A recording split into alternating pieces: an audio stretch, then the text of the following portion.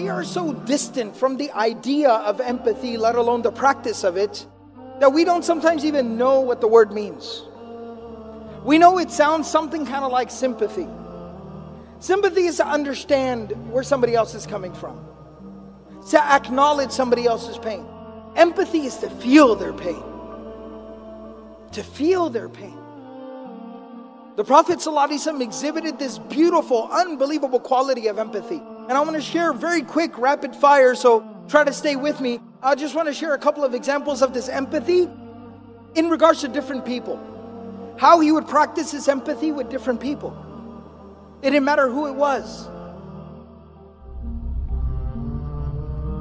When Ikrimah, the son of Abu Jahl was the man who had declared war against the Prophet ﷺ, the Muslims and Islam. He had killed Muslims just for believing. He had tortured Muslims just for believing.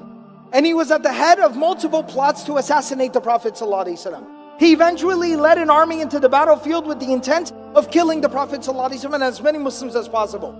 This man made it very clear what his position was in regards to the Prophet ﷺ and Islam. And eventually died with those same convictions. His son, who had fought by the side of his father and in fact continued his father's work after his father's death, he is now coming to Mecca to meet the Prophet ﷺ after the conquest of Mecca. And the Prophet ﷺ, when he receives the news that Ikrimah has entered Mecca and he's on his way to see you, the Prophet ﷺ turns to his companions and he says, his father's name was Amr bin Hisham, and they used to call him Abu al-Hakam because he was a leader of his people. But the Muslims used to call him Abu Jahl because of his actions and his conduct. The Prophet ﷺ turns to the Muslims, the believers, and he says, Ikrimah is coming. And I am hopeful that he will embrace and accept Islam. In his presence, none of you should refer to his father as Abu Jahl because it would hurt his feelings. Even if he becomes a Muslim and he recognizes that his father was wrong in his beliefs and his ideas and in what he did, it is still his father and it would hurt his feelings to hear people, his new brothers and sisters in faith, to refer to his father as the father of ignorance. So do not refer to him as Abu Jahl in the presence of his son Ikrimah. This is the graciousness of the Prophet ﷺ. This is his empathy. He was able to put himself into Ikrimah's shoes and understand how he would feel in that situation. One of the main conspirators against the Prophet ﷺ, the head of the munafiqun, the hypocrites in Medina, Abdullah bin Ubay bin Sulul, when his son comes to the Prophet ﷺ saying that my father has died and I know that he was completely opposed to you and he said terrible, reprehensible things about you, but he was my dad and I worry about him. The Prophet ﷺ on the spot removes his shirt, takes off his own shirt, and he gives it to him and he says, wrap him in this, use this as his shroud and bury him in that. What would we do to have the shirt of the Prophet ﷺ? Can you imagine being buried in the clothing of the Prophet ﷺ? What an honor, what a blessing. And even though Allah subhanahu wa ta'ala made it clear, this would not forgive his sins and what he had done wrong. But the Prophet ﷺ at that time is thinking of the son and putting himself in the son's shoes. Imagine what he feels like losing his father.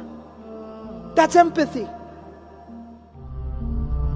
The Prophet of Allah sallallahu alaihi wasallam, very touching story. His grandson Hussein radiallahu ta'ala anhu, the son of Ali and Fatima radiallahu ta'ala anhuma. Hussein radiallahu ta'ala anhu, he was the younger of the two brothers, Hassan and Hussein radiallahu ta'ala anhuma. May Allah be pleased with both of them. The younger one, he used to stutter. He had a very severe stutter, to the point where he could not even complete a sentence.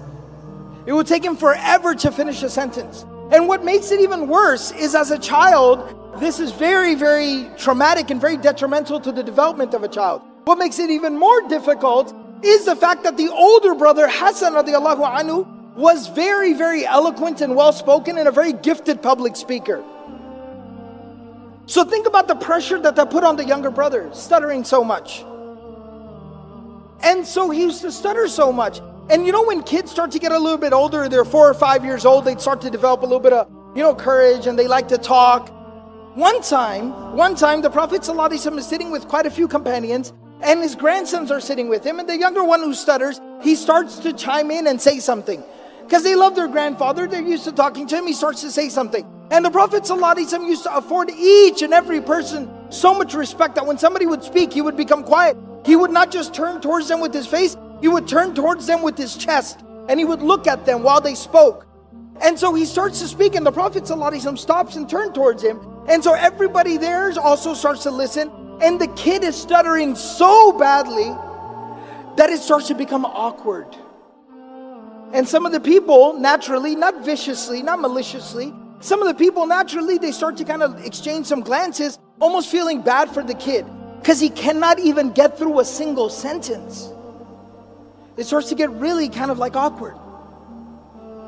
And the Prophet ﷺ never once interrupts him. He does not finish his sentence for him. But the companions, they say, they looked at the face of the Prophet ﷺ on how is he reacting. And they said he had a big old smile on his face. And he was looking at Hussein radiallahu ta'ala anhu, smiling and listening to him quietly. He didn't care if it took 5 minutes for him to finish what he was saying, but he let him finish what he was saying.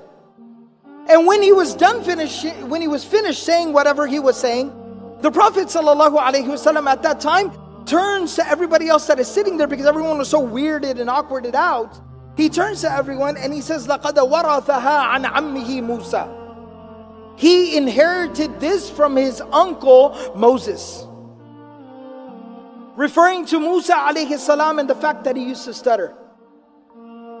That don't feel bad for him, envy him that he shares a trait with one of the great prophets of God, Musa alayhi salam. He turned that negative into a positive, putting himself in that child's shoes and realizing what he needed at that time. He needed love and support and acceptance for who he was, for however he was. And the last story about empathy that I'll share here is a very touching story. Bashir radiallahu ta'ala anhu, a companion of the Prophet ﷺ, he was an Ansari. He had gone out for one of the campaigns, the military expeditions. And when the Prophet ﷺ did not go on this particular journey, so when they would return back, he would go outside of Medina to welcome them back. And all the kids whose fathers had gone out, they would also go out there to welcome their fathers and their brothers and their uncles, etc. home. So they're out there and they're all waiting for people to come back. And as slowly everybody is coming back, and the Prophet ﷺ would wait, and then he would come at the back of the army. He would be at the end watching over everybody, the shepherd. And the son of Bashir radiallahu ta'ala anhu is standing there, climbed up on a rock looking for his dad. And he sees people keep on coming. He keeps asking, have you seen my dad? Have you seen my dad? And he doesn't see his father. Finally, when he sees the Prophet ﷺ riding in the back, he realizes, that means my father did not return. And he starts to cry. This child starts to cry because he realizes my dad isn't coming back home. He died. And the Prophet ﷺ stops. He's riding his animal. He stops and he picks him up and he hugs him and he continues to hold him until he stops crying. He calms down. And then he says to him, he says, أَمَا تَرْضَى أَنْ أَكُونَ أَنَا أَبَاكَ وَعَائِشَ أُمَّكَ. Don't cry, don't worry. If you need a father, I will be your father from today, and Aisha will be your mother from today. To embrace somebody else's child as your own. Empathy. And look how it beautifies a person's conduct and character. How it beautifies a person. This quality is central to the prophetic character.